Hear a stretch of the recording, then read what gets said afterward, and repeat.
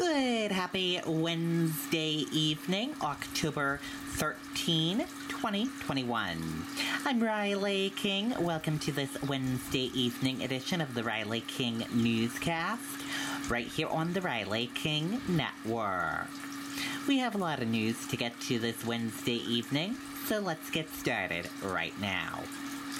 First up, Sununu says rejection of federal COVID-19 funds will increase burden on healthcare system. Let's take a listen to that video from WMUR News 9. Stressed? Work it out at Planet Fitness. For just $1 down, get a real workout with tons of equipment and free fitness training. Join today for $1 down, $10 a month, cancel anytime. Deal ends October 13th. Thanks everyone for joining us. Another one of our many press conferences here, just to keep people up to date and up to speed on what's happening across the state, specifically as it pertains to COVID, but also all the other things revolving around the state. Before we jump into the public health update, I want to start off by talking a little bit about today's Executive Council meeting, where a majority of the Executive Council voted to reject the $27 million in federal funds, our taxpayer dollars, which would have bolstered and continued our state's very successful vaccination efforts. To date, the state has accepted billions of dollars in federal funding with similar language and stipulations. This exact same council has voted to approve those contracts with the exact same boilerplate language, and we'll continue to see contracts come forward with the exact same language that is held in question. Not a single state that we are aware of has ever voted to reject these funds. From Texas to Florida, South Dakota, Mississippi, every state has accepted these dollars. Our state's response really does depend on this money. Our healthcare industry is already facing a chronic staffing shortage, and the rejection of these funds shifts our state response efforts to an already burdened healthcare industry with testing and vaccinations and other critical needs that flood into our healthcare system on a daily basis. The people of New Hampshire, I think, have gotten to know that I call the balls and strikes like I see them. I try to be as straightforward and transparent as possible on all of these issues. And today's vote by members of my own party, frankly, was a disservice to the constituents that we are all elected to serve. The Attorney General, the Department of Health and Human Services, they addressed all of the councilors' concerns, and they still voted to send $27 million of our tax dollars, frankly, back to Washington, D.C., instead of spending it here to help our state get out of this pandemic. Their vote, I think, showed a reckless disregard for the lives that we're losing, while they turn away the tools that our state does need to fight and win this battle against COVID. We've been very successful over the last 18 months. We've done it our way every single time, and that's a big part of our success, and we'll continue to do that. But with that, I guess we can turn it over for public health, and then we'll address a few other issues. Okay, and there you go on that video and that report.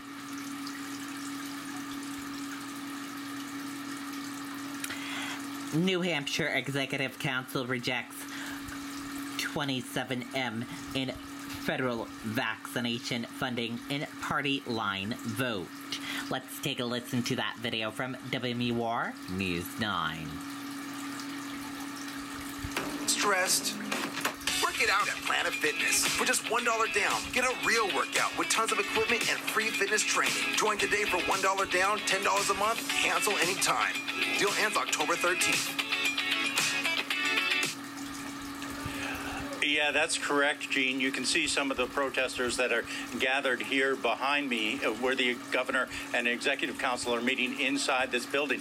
Now, prior to the governor and council meeting getting underway, the protesters gathered in front of this building, and they said on the bullhorn that they were going to be silent protests, that they were not going to disrupt the meeting. Well, that lasted for about an hour and 15 minutes. Then, just shortly after 11 o'clock, the meeting getting underway at a little after 10, state police admonished the protesters, telling them if they disrupted the meeting, there were going to be arrests. Then about 11:05, the governor also admonishing the crowd, telling them that he could not be allowed to disrupt the meeting. And then it was shortly after that that the arrests began.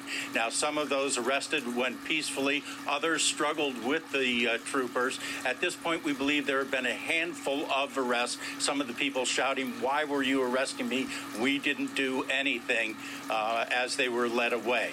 Now, once again, protesters continue to gather outside the governor and council meeting. We will have a complete wrap-up of the day's events with Adam Sexton beginning at News 9 to 5. Reporting live in Concord, Ray Brewer, WMUR News. Okay, and there you go on that video and that report.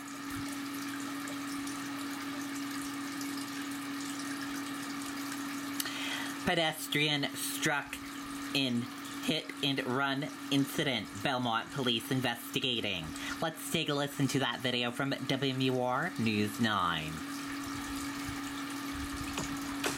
Now's the time to get a great deal on taking care of your property.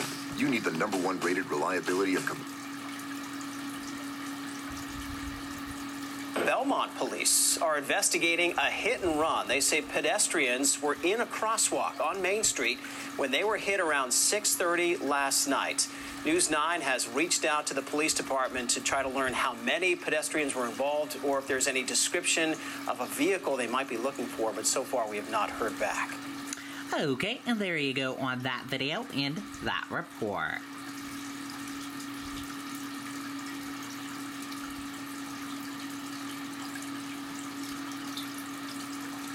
William Shatner, 90, becomes the oldest person to blast into space.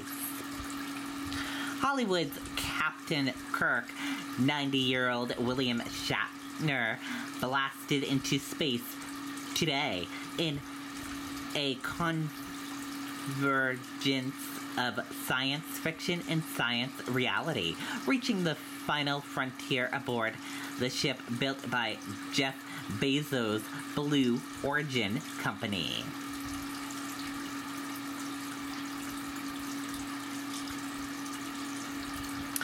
U.S. to reopen land borders in November for fully vaccinated. The U.S. will open its land borders to non-essential travel next month, ending a 19-month freeze due to the COVID-19 pandemic as the country moves to require all international visitors to be vaccinated against the coronavirus.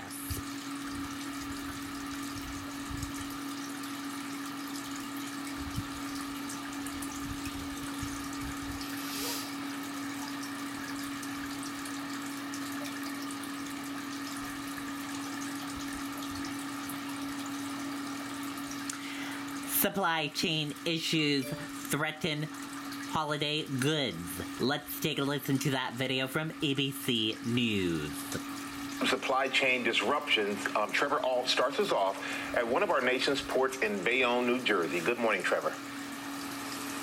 Good morning, Michael. So overnight, the Treasury Secretary is reassuring Americans the supply shortages should be temporary and there's no reason to panic about getting your holiday presents. But right now, this is a crisis. And this morning, the White House is meeting with top executives from some shipping companies and the heads of some of America's largest ports to try to get things moving. This morning, a crisis brewing in the American supply chain. Pressure mounting to unload those massive container ships sitting idle in Southern California ports, seen here from the chopper of our station, KABC. Workers here at the port are now working around the clock to empty as many ships as possible. These stacks of containers are continuing to mount along the port.